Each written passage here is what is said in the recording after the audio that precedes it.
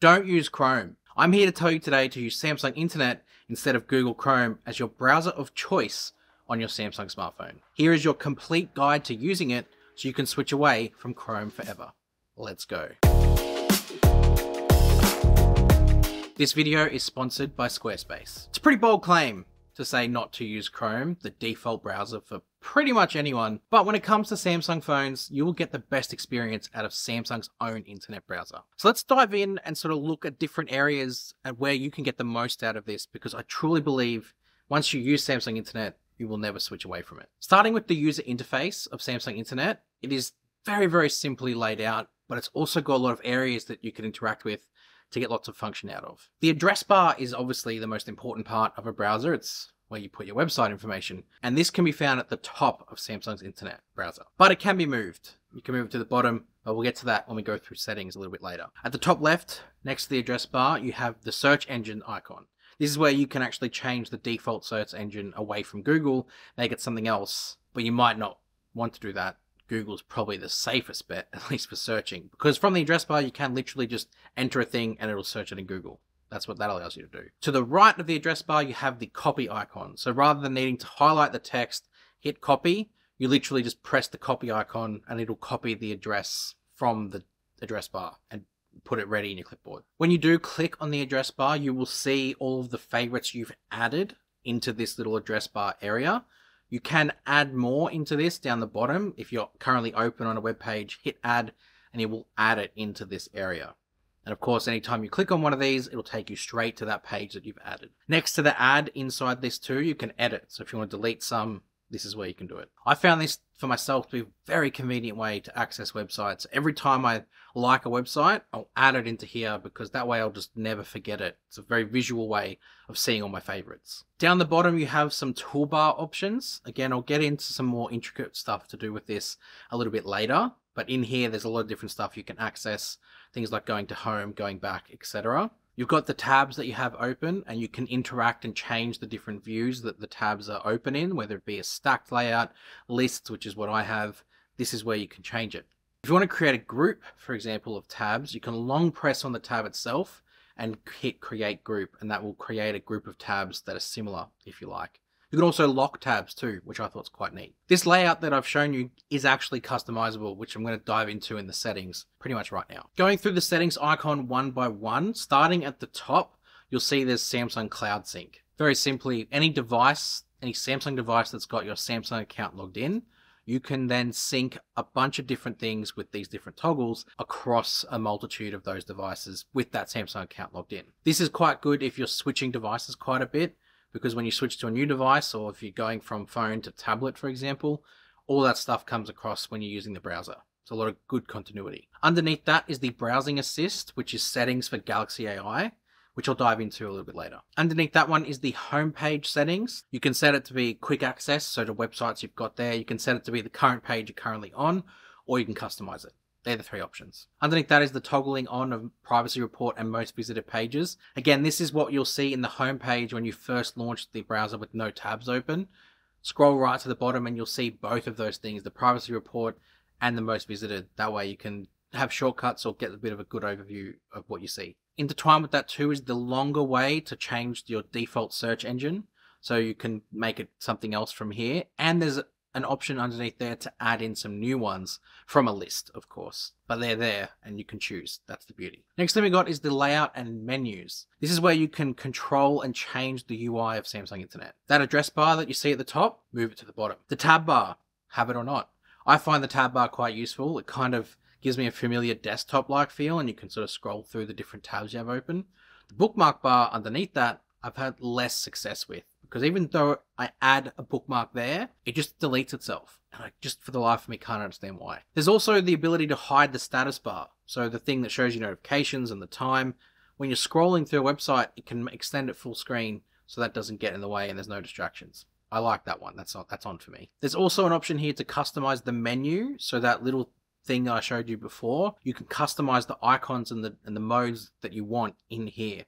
I'll go through some of these a little bit later, but you can see the ones that you can add from the top, and you can see the ones that I've got currently in there underneath, and you can interchange and swap between and take things out and add things as you need them. Then there's web page view and scrolling. There's some toggles in here to change sort of how you can interact with scrolling and interaction. So you can have a go to top or go to bottom button, for example. You can turn off the pull down to refresh, although I don't know why you would turn that off. That's just like a staple now. There's a high contrast mode. This option is basically just to change the contrast for visibility purposes. You don't need to have this on. If you've got dark mode on, it kind of does a very similar thing, but high contrast will really accentuate the difference in colors to help people who maybe blur the colors a little bit. Then there's the privacy dashboard. This could be of interest to you if you want to see what websites are tracking you and how they're tracking you. And in here too, you can turn on smart anti-tracking. It's a couple of different toggles and ways you can turn this on, always just for secret mode or never. But basically what this will do is just ask websites to not view your browsing history, which I think is quite a clever tactic to put in here and something you might want to turn on. There's some block toggles in here that I've seen that are very useful, so you can go in here and turn the ones on at your leisure. Then there's the personal browsing data menu. This is just where you can decide what happens when you close a tab, clear browsing data, that sort of stuff. That's all in there, the different toggles. You've got sites and downloads. If you ever see a website say, allow notifications, don't allow notifications, I always choose never, but if you accidentally hit allow, you can come in here and sort of see which ones you've allowed to give you notifications and remove them should you wish to. There's also the downloads option, and there's two things in here. The first one is automatically download something, which no, always prompt, because you never know what website might try and force you to download. And the second one is to choose where the downloads go. You can actually have full control over that from this section. Now the next two sort of settings menus are what I think set Samsung Internet apart from everything else. It's the useful features and the labs menu options. In useful features, the one that I use the most is the video assistant. If you're watching a video inside a web page, usually you have to watch this really terrible web page video player. Sometimes it's awful, especially news websites. They just can't get it right. With this turned on, when you have a video playing in the browser, you'll actually see a little expand icon, and you can click on that and it'll expand it out from Samsung Internet into Samsung's native video player. And then once you're in here, you have really full control to use all of Samsung's video player options. The little swipe interactions to raise volume and brightness. You can make it a pop-up video if you like, to take it out and be overlaid over something. It's really good, and I really like the cleverness that Samsung have attached to this. And it's probably the main reason I never switched away from Samsung Internet browser, because it just gives you this useful feature. And then as time has gone on, Samsung have introduced even more things to sort of keep me in the ecosystem. The second one is the background play. This one's superb. If you're on a website that does not allow the option to background play videos, you might be on one right now, you can actually override that with this toggle. Turning background play on, whether that be with headphones or the phone speaker, if you exit out of the browser while a video is playing, it will not turn off the audio. That video will continue to play in the background, whether it be leaving the browser entirely or switching to a different tab. You can keep that video playing. Have a listen. Is you have the option to drag and drop files between all three devices. So you can take a photo from your phone and put it straight on your laptop and back again if you need to. Something that ties into that, and it's definitely more of a tablet thing, is second screen. Within here too, you can customize the address bar and a couple of different toggles that you can have turned on. Showing the reader option is a clever one, because if you are someone who likes a simpler version of a website, you can turn on the reader view and it'll just give you the text. Much simpler to read that than all the stuff that sort of pops around you. The one underneath there is open app links in the browser. And I thought about it, and initially I was like, well, why would I want to open it in the browser? But there are times where you don't want to exit out of the browser entirely and go to a different app. You just want to open it quickly to check and then go back to the page you were browsing. Turning this on will make that happen. If you, let's say, open a YouTube link and you don't want to just go straight to YouTube, it will open it in the browser as opposed to opening it in YouTube. That's what that toggle does, and it works really well. And then in the labs menu, there's a couple of cool things in here. The first one is using system font for web pages. So whatever font you've got installed and using on your phone, it'll apply that font to the websites. Now it's a labs feature, so it's not going to work all the time, but it just has some consistency with the text that you're interacting with by having this on. And the one under that is using the website's dark theme. So if a website doesn't have a dark theme, sometimes what will happen is dark mode will overlay that and force it. It can be a little bit iffy because some websites are not designed for dark mode and then it might not look right. Whereas this toggle turned on will prevent that from happening and keep the website looking consistent and in its native form. I really like it. The rest of the things in the settings menu aren't really worth covering. It's just to do with privacy notices, and this is where you can toggle permissions for the browser. You can have a look at this in your own leisure. Just know that they're there. What's great about the internet is you can view content made by anyone on their website. But what if you wanted to make your own and wanting to have people browse your information? That is where you can get help from today's sponsor, Squarespace. People are searching for your business more and more using their phone. So you need to make sure you are creating the best website possible to stand out amongst the crowd. Squarespace is the perfect place to get yourself out there. To get started, you can use Squarespace Blueprint. This is their new guided design system that allows you to choose from pre-created layouts and styles that get tailored from your brand or business. With mobile internet interactions the default way to browse your website, Squarespace also automatically optimizes it for both desktop and mobile. Squarespace also have a plethora of tools to help with SEO optimization. Part of the YouTube game is setting up your own merchandise shop. And Squarespace is filled with all the tools I need to get started and put my brand and merch out there. They also have a really flexible payment gateway that offers different ways to pay and flexible invoicing options. It puts the customers at the center of how they want to make the purchase. I've tried Squarespace, now it's your turn. Head to squarespace.com for your own exclusive free trial. And when you're ready to launch your website, use the link on the screen now and in the description to get 10% off your very own first experience. Thank you to Squarespace for sponsoring this video.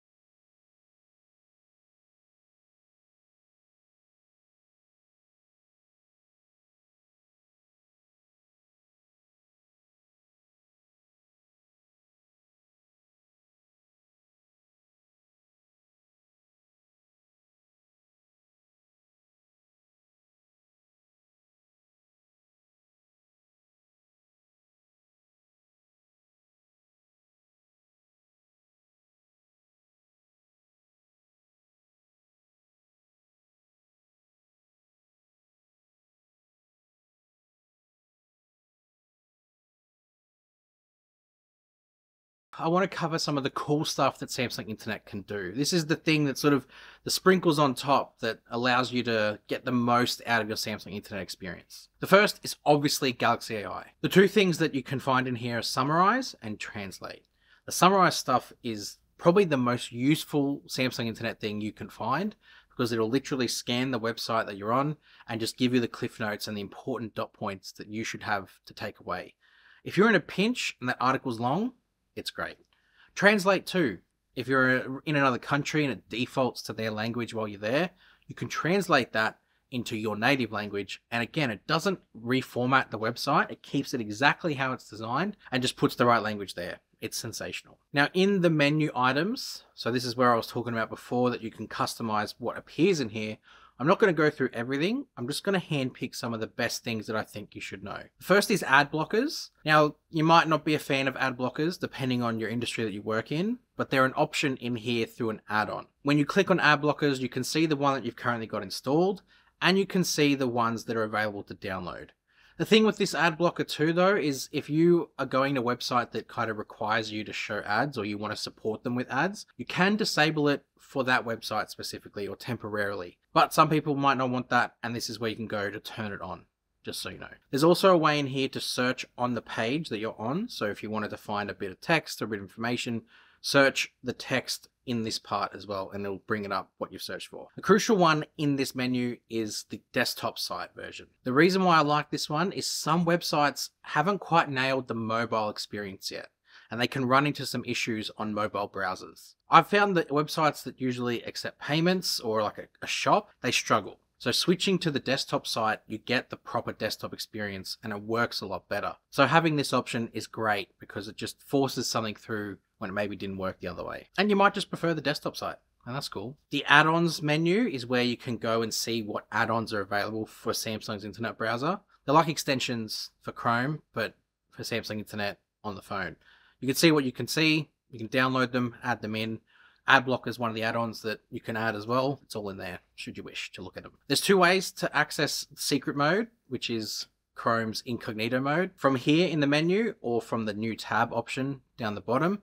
Both ways will take you through and you can protect it from your fingerprint and access some browsing that isn't tracked or history not saved. Use that for whatever you want. Some people who might want to zoom in on a website that maybe doesn't zoom, you can use the zoom function and you can apply it to just that tab too. Rather than needing to apply it to all tabs, you can do it just the one you open, which I think is really clever. Like I said, you can change what you see in here and there's some really cool stuff that I haven't even added. Things like closing the tab you're on, things like the ability to access your history and clear your history, refresh the page. That is all in that top section that you can then bring into the bottom section should you wish to use it. Now, Samsung have built some really cool ways to interact with web pages through the browser itself. The one I really like is the option to open up a new website in a different browser altogether. Let me demonstrate. So if you long press on a link that's in a browser, you can then drag that link to the edge of the display and then open it in a multi-window environment.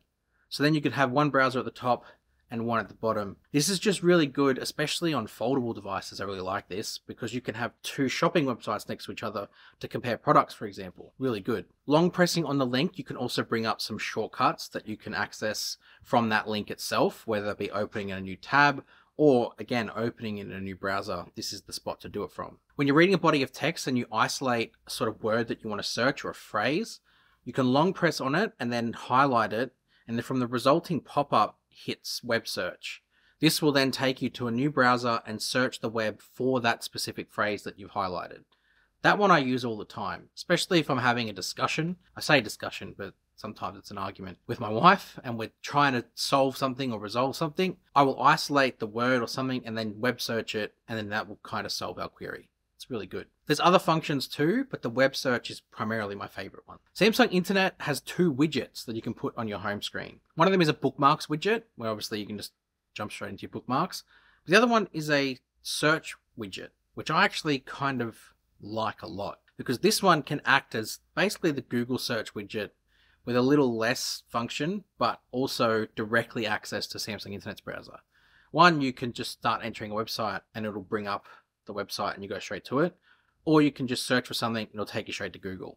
Can be a good way to just bypass Google search bar altogether and just go straight to the browser. I like to have both set up because I can have different purposes, but you might choose to just one, and this is a really good one to use. Lots of people I know worry about the cross-platform ecosystem with Samsung Internet. I know a lot of people that have Samsung phones and they still say, I'd rather use Chrome because I use Chrome on my desktop. But that's not really necessary because Samsung realized this. And they have built extensions for both Microsoft Edge, which is the superior desktop browser, come at me, and Google Chrome's desktop browser, where you can actually add this in as an extension, sync your Samsung account to it, and all of your bookmarks will be in the Samsung Internet extension on both of these browsers on your desktop. So that kind of alleviates the problem because you still have all of your years of Chrome bookmarks that you've built up, and you've also got access to your phone bookmarks that you have saved on your phone as well. Kind of gives you the best of both worlds. So you've kind of got everything covered ecosystem wise across your Windows and your smartphone when it comes to internet browsers. And I guess they've kind of got a bit to learn from themselves because Samsung Internet's browser is Samsung DeX friendly and it'll launch into desktop versions of websites when it's plugged into DeX because it recognizes the environment as a desktop environment, which is really clever. And I like how Samsung have done that. That is the full breakdown of Samsung Internet. In my opinion, it's the browser you should be using. Let me know if you're considering to switch it after seeing all this stuff. Let me know if you're already using it and what your favorite feature was that made you switch to it and keep using it. Make sure you hit subscribe. Lots of Samsung content to come. Lots already existing on the channel. Thank you to Squarespace for sponsoring the video. Big supporter of the channel. Lots from them to come as well. Come follow me on my socials. I've got Twitter/X and I'm also on Instagram. I'll see you in the next one. Yo!